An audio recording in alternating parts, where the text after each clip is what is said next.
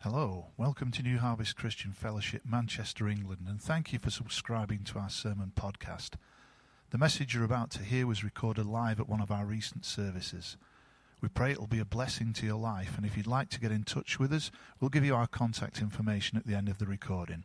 Thank you once again. Enjoy the preaching.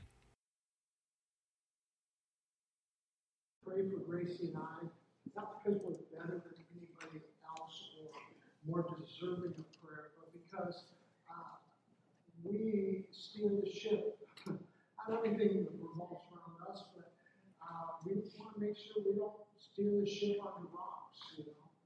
We want to make sure that we keep the people on the ship focused on the right things and not trying to sink the ship. These are the things that we try to do, and so your prayers are important to us. I hope that you see that I put time into trying to produce messages that speak to your lives. It's not always easy. It's not simple. It doesn't come naturally. It requires work, time, thought process. And for a guy like me, it takes even more. I feel the average guy, because my mind doesn't work as clearly as some. But on the other hand, I will work to get it done. Your prayers help me to get that accomplished. And so thank you for that. Today, we have one slide we're going to put up on the screen. It says on the screen, avoiding chaos. Avoiding chaos. I want to get that into your mind tonight. As you mature as a Christian, your focus begins to shift. It begins to shift from yourself. Are you paying attention? It's part of being mature. It shifts from yourself, meaning your needs, your desires, your problems, to other people's needs, desires, and their problems. Now, let's make it clear. It doesn't mean that your needs, desires, or problems are not important. They are. But on the other hand, the job of God's people and God's workers is to be able to reach out and help people. If you look at what Jesus did, he fulfilled his role as Savior. He went up on the cross. The Bible says, we talked about it not long ago, he emptied himself. And what did he do? He took on the nature of a servant. It was no longer about him. It was about others. You mature not when you're in ministry and show up and do a task in the church. You mature when you show up at church and say, who can I help? Who can I bless? Who can I encourage? When you think about your day, not how much money you can make and the things you can gather and all the good things that you can bring to yourself, but how can I do more for God and honor God? All the blessings will come automatically if you will focus like that. Our yearly theme is to focus our attention. Our theme this year is to focus our attention on the chaos that exists in the world today. What do we mean by chaos? The state of confusion and disorder that exists because people no longer care about God. Not that they ever have in our lifetime. We've never seen people care about God. But it gets worse and worse as the days go on. And we have a duty and a responsibility to reach out with the gospel of Jesus Christ to help them and to bless them. Can you say amen? New Harvest Church here in Manchester, we exist because we desire to influence people towards Christ. That is our goal and our desire. We want to be the salt that the Bible speaks about. We desire to be the light that the Bible speaks about. We often, and I want you to catch this, we often hinder accomplishing that goal because we ourselves can sometimes be chaotic. We are chaotic. How can we reach those who are in the chaos? So catch with me here. I'm trying to help you tonight. We should be bringers of clarity to a chaotic world. We are to clarify the truth. We are to bring understanding, not more confusion. Sometimes people, Christians, they're well-intentioned, but sometimes they talk to people, and because they're so chaotic and they're coming from such a chaotic place, but they end up just confusing people more than helping them. They end up talking about all kinds of things. I remember being on outreach. Actually, remember, I'll never forget, nice day, we're playing music, talking to lots of people, and one of the ladies from the church comes up to me and says, "Oh, can you talk to this person?" And I said, "Sure, what's going on?" She goes, "She wants to know all about the Holy Spirit." This is a person that didn't even know Jesus yet. She didn't want to know about the Holy Spirit. That person wanted to tell her about the Holy Spirit. See, that's our problem sometimes. It brings chaos to an already chaotic world. We should be people that bring clarity. And this is what I want to get out today as we're moving on. We often add chaos and confusion to people's lives, even here in the church, by the way that we live our lives, by the things we're doing or not doing that we should be doing. And I'm convinced, and I want you to catch this, I know you've heard it probably since you were a little child, that our lives speak louder or more than our words do. See, it is true that words do make impact. Words are important. That's why you can't yell fire in a crowded theater without being arrested. Because it's illegal to do that, because that word fire sends a message out, right? And if you do it, and if there's not a fire, then you're going to be arrested for that. Because you didn't mean what those words were saying. And that's the same thing is true with us, is that our words make impact, but they only make impact, listen to this, when we live lives that support what we're saying. We live lives that support and back up and exemplify what we are saying. This is why Jesus makes this crystal clear when he speaks and he says this, that the world will know that we are his disciples by our love for one another. I want you to catch that. Not the world will know you are his disciples by your love for the world, which has its place, but it's exemplifying Christ's love to one another. Because here's the truth. If you can't love a brother, or you can't love a sister the way that God says, in Christ, then there is no chance, zero chance, take it from a pro here, of you being able to love somebody outside the church. If you say, well, I like people outside the church more than I like church people, well, then you've got a problem. Then you've got an issue. Then your focus is all wrong. I want to get off on too many details. I want to make the point, though, that our lives speak more than our words do. So back to this issue of chaos, I am convinced that people cause their own chaos. They blame it on circumstances and people. They say, oh, this circumstance happened and that caused chaos in my life. Well, this person, wherever they go, boy, here's a new word, drama. This is the young word, they're drama. People always say, don't come to my house because this is a drama-free zone. When really what they're saying is that I cause a lot of drama in this house. We don't need any more people bringing drama. And that's the reality of the situation. We often cause our own chaos. And until you recognize that, you will struggle. You will have problems. So you might be asking, Pastor, are there any particulars that you want to talk about or I should be aware of concerning chaos? Well, I'm glad you asked. We'd like to look at one today that I think is a big issue in many people's lives. It's an issue in churches and jobs. It can be in clubs, people who have common theme and common interest in clubs. Whatever the case may be, that this is something that can cause undue chaos. And so I want to read for you out of this passage here in the book of Ecclesiastes, chapter 4 and verse number 4. This is the New Living Translation. I think it makes it clear.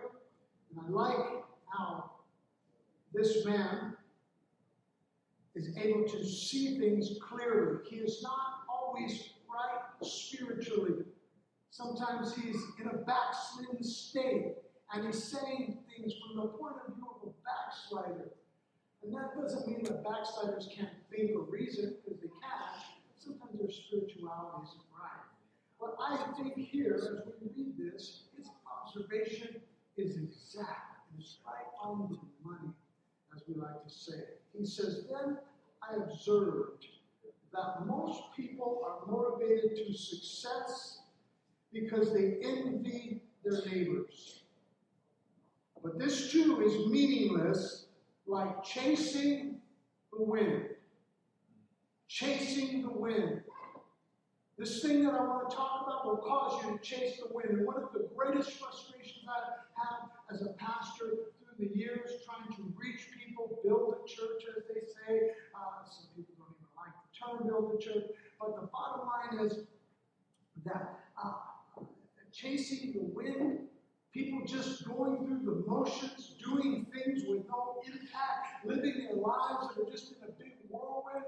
As a person who cares about people, wants to see them achieve their maximum potential, that's frustrating. And so this causes us to chase the wind. And what is being described here today? It's being described, hey baby, gotta sit down, mama. Okay, there we go. So what we're talking about today is a word that I want you to get etched in your mind. It's the word competition. Competition. What is competition? Well, competition in sports is good.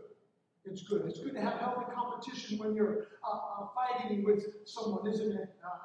Fighting, but I mean in boxing, good competition. You're playing sports with someone, good competition. All of these things are good to be competitive at. Even in some work situations, hey, let's have a contest to see who has the most sales, That's inspiring, motivates you, gives you something to work for. Hey, who can do the most collections this day? Wow, that's great. But in Christians and between Christians, in spiritual matters, competition is unhealthy. Now, there are several aspects to competition, but I like the definition that the Cambridge Dictionary gives it. It says competition in one aspect is one-upmanship. It says this is a situation in which someone does or says something in order to prove that they are better than someone else. And it shocks me that as Christians we could actually have this going on between believers. I want to be better than you. That makes me think you don't even comprehend the gospel when you're like that. The Bible makes it clear that without Jesus, we are lost. We are terrible people. We are debased, which, look up the word, it's a bad word. And yet then all of a sudden we get saved, we get cleaned up, and now we have competition between our brother and sister. Now I want to tell you, first of all, that I don't think most people consciously compete. I don't think people come to church going, I'm going to compete with that guy. Or these girls, I'm going to compete with these girls or this situation. I think that they do it either subconsciously or they begin to minimize the thing that they're doing as not that important and not that harmful by calling it something else, by not saying it's a rivalry and not saying that it's one-upmanship and not saying that I'm trying to gain advantage over another person. But yet we all know it's there. We all know it exists, even in marriages, husbands and wives. Instead of assuming the role, it's like who's in charge, who's going to gain the upper hand, get a leg up on the other person. See, that's what ends up happening. And what it does is it clouds our clarity. So before I give you some help on how to get through this, I just want to kind of describe it for you, because men and women compete differently. Women do things like this that try to gain advantage over someone else and try to have one-upmanship on another lady. And it goes on in the church. It goes on with people in leadership and other aspects of ministry where they'll come in and they won't maybe not acknowledge another woman as they enter the room. They'll look at that woman just like, I'm just over here, and kind of not acknowledge them. And they're doing that to let others know that they're not acknowledging them. So they kind of just do this little thing that they just kind of drift off. Not ever calling it sin, not ever calling it wrong. It's just how they are. And of course, no one knows exactly what they really mean, but in their heart they know. And what can happen if it goes to the extreme is it begins to build informal groups within a group. Instead of being the church, we're the church of these people and this people. The word that's been used a lot of times and accurately describes it is called cliques. This happens often, especially amongst ladies. Now, they don't overtly do this.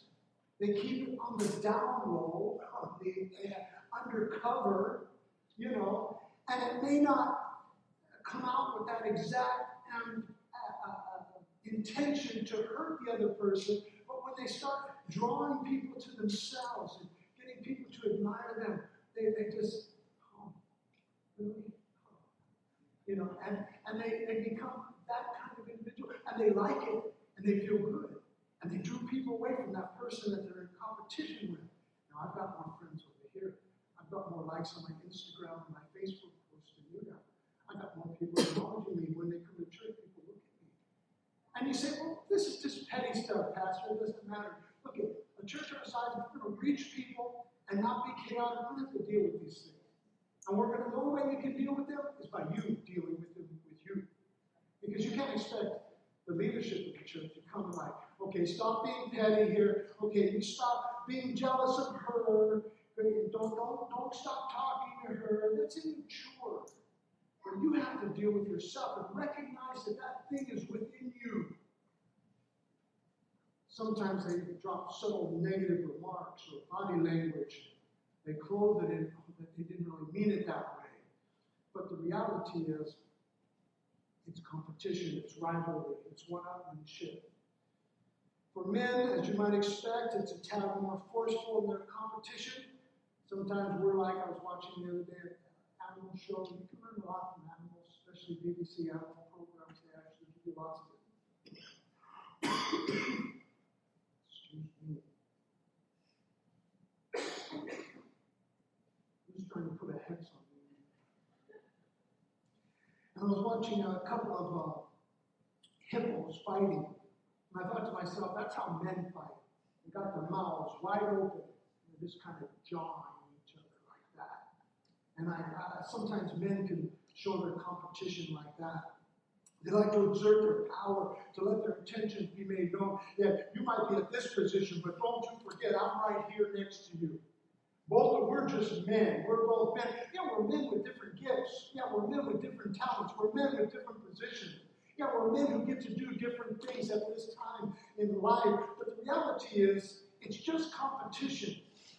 And remember what Ecclesiastes says. People like this are chasing the wind.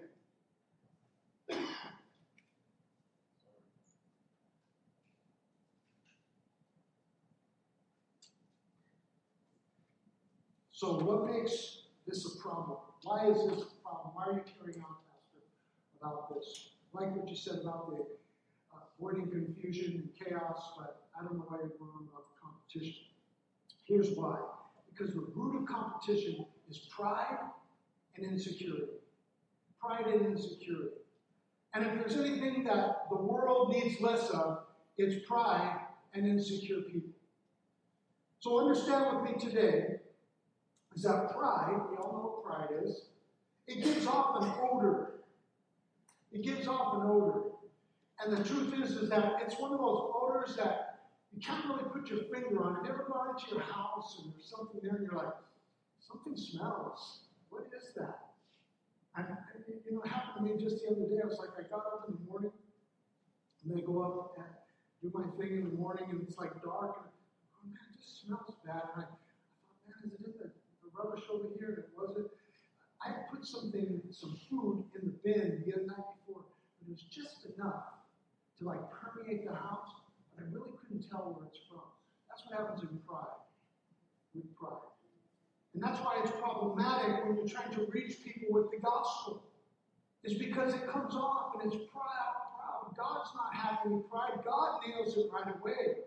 But people come in and they can tell, they can sense that there's that little division. You can tell at home. When Gracie and I visit people, sometimes we'll go to their house and chat with them, maybe help them, counsel them, or what have you. And you can kind of tell when there's dissension in that home. You can kind of tell when there's pride and one-upmanship and rivalry. Can I tell you something? When you're in your home, you don't notice it. But people come from the outside and notice it. In our church, it's going to be the same way. When a visitor comes in, they're going to notice things that you don't notice. They're going to go, what's that smell? You know, some people are more concerned with the fact that our building's old and a little bit musty than they are with the odor of pride that can sometimes emanate from the people of God. I want to fix the mustiness, but I'm more concerned with what's going on in your heart. It gives off an offensive odor. When pride is exerted in the form of rivalry that we're talking about today, it changes the order of things. The proper order of things don't work out. Listen, Pastor Dave preached an excellent message on Sunday, didn't he? And one of the things he talked about was when God wanted to use him to lead songs. And he said, man, he didn't feel worthy. He felt like, hey, there's somebody else who can lead songs. Why are you choosing me? I was thinking that there was a flip side to that story. There were people probably in there going, why are they using him? Why does he get to lead songs? I should be getting to lead songs. Why I've been here longer. I'm better. I can sing. He can't. What's the thinking behind that? See, that's what pride does. It changes the order of things. That's what competition does. It changes God's order into man's order. Well, I win, therefore I'm on top. I beat you, so therefore I win. That's why people compete against each other over the silliest things. Over the silliest things. I remember getting a piece, I'm not even going to say what it is, because I don't want you to take this to the bank here. I remember getting a piece of clothing years ago, and I loved this clothing. It was like something I wanted, you know. And I'm not all into clothes, but this particular thing, I wanted it. And I remember bringing it to church. I was so excited. And I wore it to church, and I brought it to church, and I could tell, and I could feel the vibe, like, why do you have that? You're a pastor, you don't have money. I didn't have money, that was true, but I didn't have to buy that.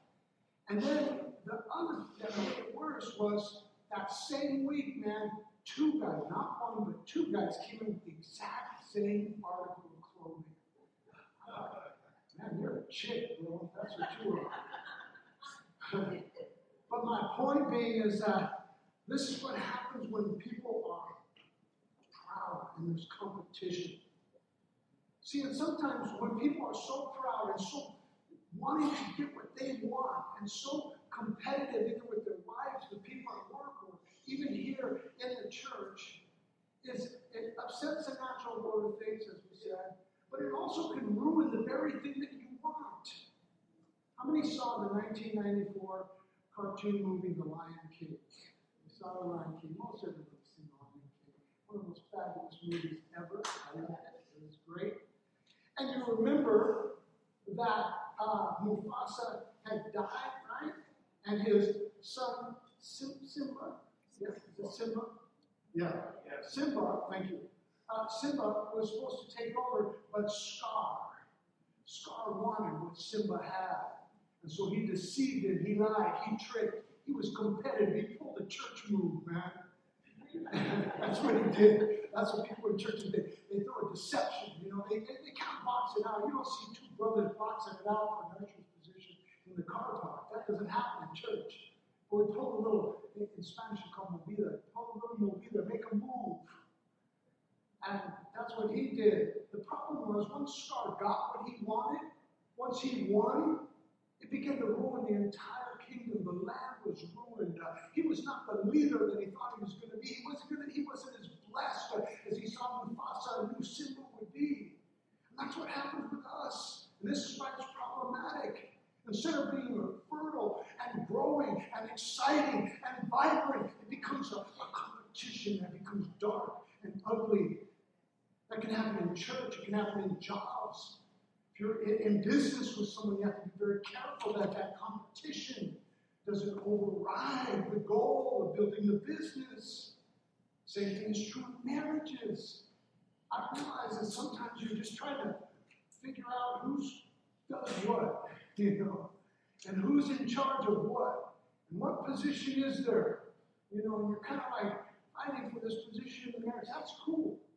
But if that thing continues on, and every time an issue comes up, and you're fighting in that competition, that rivalry, you're going to chase the wind. chase the wind. It's problematic because competition squeezes out the possibility of a we. A we. See, God is not into a singular personal pronoun. I, me, you. He's into those plural personal pronouns. We, they, us. You know, us is a personal pronoun. Bottom line, that's what God is desiring. He desires church members, not celebrities. He's looking for heroes, not headliners. See, this is so important. Competition ruins that. You can't ultimately ruin God's plan, but you can destroy your own local assembly. You can do that through competition. See, competitive people, and it's a problem because competitive people exclude the possibility of rejoicing with those who rejoice. You know, every time someone gets something that they wanted, I try to find a way to rejoice with them. Don't you? You should. If someone got a new car, even if you need a new car, praise God for your new car. I'm so excited for your new car. I wish those brothers that went out and bought that article of clothing that I had, I wish they would have went to me and said, "Now that is one nice looking piece of clothing you got on there." I wish they had said, "Man, that is really awesome. I'm so glad because you're such a good guy." I wish they would have said that because I am a good guy. And I was a good guy and I was a good leader to them. For them to do that was hurtful. I didn't let them know because I'm a man. But the truth is, it would have been so much better if they could have just rejoiced with me. Because if it would have happened vice versa, and I might have been a little bit jealous of them, I might have wanted what they have, I would have still put that aside, even if it was difficult, and said, "Hey, you know, I'm glad you got that, bro. I'm glad, that's really nice. Praise God for that. Praise God." Competitive people exclude the possibility of rejoicing with those who rejoice. You know, as a pastor, sometimes people strive with me. You can feel that striving, trying to get a leg up on me. I just don't know why they do that, but they do. And the problem is that I want to be able to praise what they do. I want to be able to compliment who they are and the things they go on. I want to, but they're never content with that. They're only content when they get to gloat, when they get to peacock and show, "Oh, look at me. See, I told you so. I told you." You know what? Those are some of the worst words in the world. I told you so. I told you so. You should have listened to me. I knew better. Fair enough, man. You're a smart person. Praise God for you. But whatever you did good, you just ruined it with that horrible attitude you just had. That competitive spirit, chasing the wind. Chasing the wind. You should have let me compliment you rather than you come gloating around me about how great you are and the things you do and don't do. It hurts every single time. So, what's the solution to competition? Because for some of us, it's just in us. My family, members, the male family members, are sports addicts. I'm probably the least sporty of all of them, mostly because I have to get away from it to pastor. But we love sports, man. And when we play, it's like, it's on, boy. It's on. I have some friends that, I played golf with, and used to play golf with years ago, and they couldn't even play golf without being competitive. There's competition. And sometimes that's in you. But how do you pull back if it's in you? How do you do it if you feel that jealousy, that envy, as Ecclesiastes say? What's the solution to this? Like many things, I want to use my typical solution, stop doing it. But it's easier said than done. So before I finish here, let me give you a story that happened to me that will kind of illustrate what I'm going to talk about as we close. There was a guy that, when I went to work before, it was actually right at the time I got saved. God put me in this job so I could become a Christian. And my job was a foreman over a section. I had a few employees who were under me, and water department. And then there was another section, there was another foreman who was over his section. We had totally opposite sections. He was in distribution, which was getting the water out. I was in production, which was producing the water. So totally different thing, but equal positions in our own departments. But this guy, who had been in that position forever, was often upset with me. It's like he disliked me from day one. I could tell that he just didn't like it. Our age difference was big, so that could have played into it. I was never really sure why. But at every turn, whenever our jobs or our guys that worked for us, whenever they had any kind of interaction, man, he always turned it into a big competition. There was always strife. It was always not cool, man. I hated it. It brought out the worst in me. Even our guys would make things, and then before you know, it's like a war with these two different departments, and there was no need for it at all. We were doing two totally different things. So I went through this for a number of years. Eventually, the guy who was above us resigned. It was a water superintendent job. And this other guy who was my competition, he was about getting ready to retire, so he wanted that job. He wanted that job really bad. Because, one, he was that kind of guy, look at me. And the other thing, it was going to affect his retirement. So if he could work that job, he was going to make a lot of money if he could do that. So the director of public works, the guy who was in charge of the entire city, called us both in and says, look, I have a dilemma here. Tom, you're qualified. Tom, we should be giving you the job. But I won't say the guy's name, but the other guy here, I know you're retired. I don't know what to do. I'm in a dilemma. Do you guys have anything to do with it? That guy was like all like pumped, like ready to fight me for that job, And I remember thinking, I'm not going to do this. God was dealing with me. I said, you know what, you can give him your job.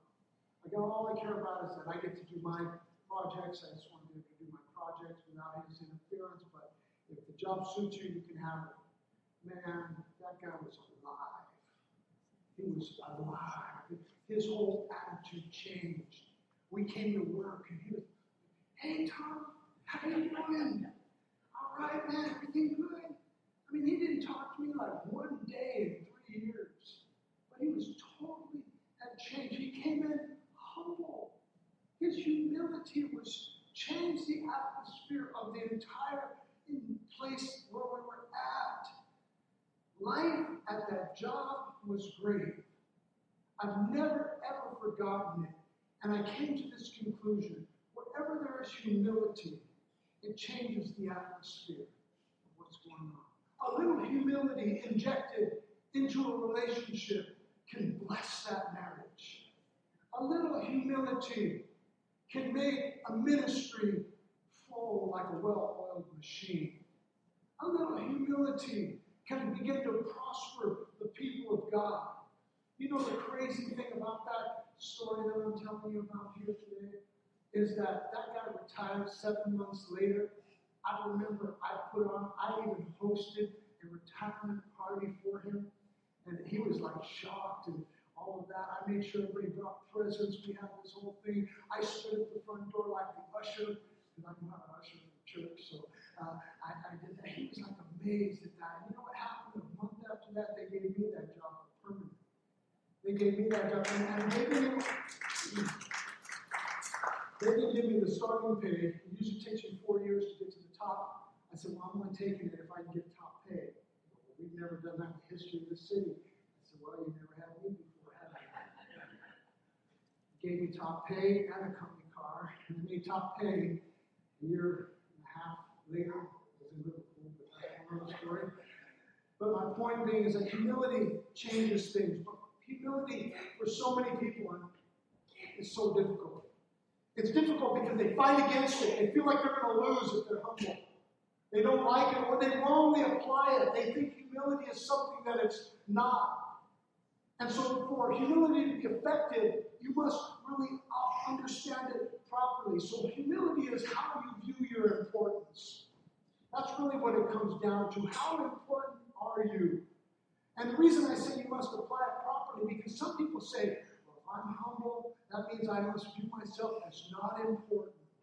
No, you are important, but you're just not important in the role that you're trying to assert yourself into. You're important, but not at this time or at this moment or in this venture. You're important, but you're not all important. See, so humility is knowing your importance and recognizing your importance and operating in that level of importance that God has given you. This is why finding the role in marriage, husband and wife, is sometimes a little bit of a dance, you know. It's like a little bit of a dance, like who's in charge, you know. But to me, it's sometimes like a boxing dance, you know. But the point being is that humility is not saying I'm not important. It's learning to find your role in your importance. It's saying my importance matters, but in this situation, in this circumstance, in this position, my importance needs to take a back seat to this other individual's importance. See, and what I'm saying is that you do this willingly, not out of obligation, not out of reluctance. Well, they're the pastor, so whatever the pastor wants. Oh, that's Sister Gracie. Well, okay, that's my husband. I've got to submit to him. No, that's not what we're talking about. That's a petulant child. That's juvenility at a large degree. That's being very, very infantile, I'll even say. Humility in relationships is more than just understanding your role in that relationship. It is important that you understand this is the leader, this is not the leader, this is the wife, the husband, the pastor, the whatever. This is not that's not just humility. It's trusting that God will make the best out of a situation that you may not be 100% happy with. You may not be 100% happy with who's over you at work. You may not be 100% happy with your husband or your wife taking the role, or your pastor's wife, or leader. You may not be 100% happy with that, but your trust is this, that God is in charge of that. And if God's in charge of that, I will certainly allow my importance to take a back seat, because I'm not just taking a back seat to that individual, but I'm taking a back seat to God. That's what real humility is. Can you say amen? See, just one more statement about those who are reluctant, in their humility. Well, I would have to respect the pastor, so I'm going to respect him. I have to respect my wife, my husband, because that's how it goes. If that's you, you're actually a contributor to chaos when you do that. Because you're showing those around you, and everybody's looking at you. Don't think for a moment that they're not, because they all are. They're looking at how you act, how you respond, how you peacock, how you don't, how you withdraw and don't around certain people, how you fail to give compliments. People notice that right away. And even if you say, well, I'm just being humble, I just want to say something I'm sorry about later, what you're doing is contributing to the chaos. One last verse here. It's Psalms 18:12. We all know it. Humility comes before honor. It does not say that humility comes before primacy or leadership or preeminence, first place. It doesn't mean that if you humble yourself, God's going to give you top dog position. It doesn't say that. That's not what honor is. Honor, in this case, means high respect. God will give you high respect if you take that place of humility. You may not ever achieve that position you want so badly. You may not get that popularity or that notoriety that is causing you to be competitive and you just want it so bad. You may never get that, but God will take notice and give you high respect for it. That word that's used in the original language, high respect, dealing with honor, also means integrity. means you have the integrity. Given integrity. Shows your integrity. Demonstrates your integrity. Saying, hey, I will submit to you because God has his hand upon you. I don't like everything you do. I don't always agree with everything you do. But I know that God's going to bless you because of who he is and what he's doing on you. And because of that, I will keep my ideas over here until they need to come out over there. I will keep my desire for notoriety. I will let that pull back in order for God to elevate us all. Because humility comes before high respect. When a church is known for its humility, not its passivity, we're passive, we're not aggressive, we don't do anything. Not when it's known for its martyrism, we're nothing. But when it's known for real humility, God gives high respect to that church, that ministry, what's going on. Families are known for that very same thing. Are you with me here today? I'm trying to help you, to help us avoid the chaos. Why? Because we've got a big job to do.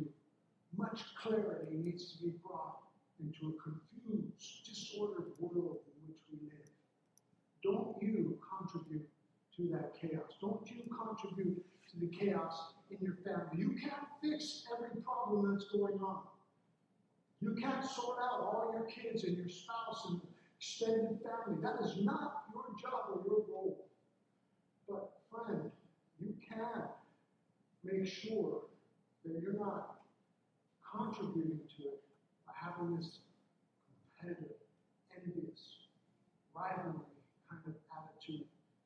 People in your home, work, and your church. Let's bow our heads today. Heavenly Father, thank you for this opportunity to experience you in full in a great way.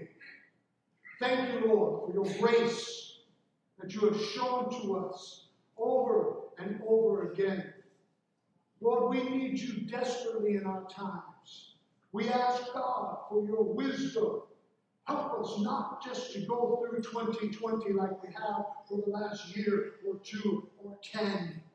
But, oh God, let us unlearn those things that we have learned. Let us unlearn habits and mindsets that have hurt and hindered your cause. Help us, oh God, to be those new people, those fresh people, those individuals that can make a difference. The wisdom that you've given us, oh God, let it be exemplified through lifestyle. Let us not chase the wind. Help us with this, Lord God. Jesus. If you're here today and you're not a Christian, you're backslidden, be honest. I'm not saying that if you're a Christian, you've done some wrong things, well, necessarily you've thrown away your faith, because that's not true. But you know when you have. You know when you've just totally given up. You know when you have. And if you have, the time has come to get it right. The time has come to get it right. You need Jesus. Lift your hand all across this place. Yeah, if you're not a Christian, you're backslidden today. You need to rededicate your life. Praise God. Good. You're talking with brothers and sisters here. Let's all stand on our feet. Brothers and sisters, this competition, I've tried to lay it out for you as complete as I can. And I know that none of us say, oh, I'm competitive, oh, that's me. But hopefully we've been able to kind of pick apart and look at some things that could be problematic in order for you to get it right. Because humility comes before honor. God wants to highly respect you.